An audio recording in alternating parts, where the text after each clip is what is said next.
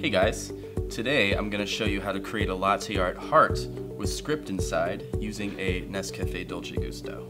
Step 1, you're going to grab yourself an espresso intenso capsule and put it into the machine. Make sure you are only at 2 bars and then press the brew button. Step 2, you're going to grab a white milk capsule and you're going to put that into your espresso machine in about 5 bars and you're going to hit the brew button, but make sure that it's in a separate milk container. Step 3, you're going to take your milk pitcher and pour it into your coffee cup. Make sure the tip of the pitcher is as close to the coffee surface as possible. Push your milk pitcher forward to create a heart. To add text, simply dip a skewer or a toothpick into the dark and create your script inside of the heart. And there you go. Tykkää Nescafe Dolce Gustosta Facebookissa ja saat enemmän Michael Breachin opetusvideoita latte-taiteesta.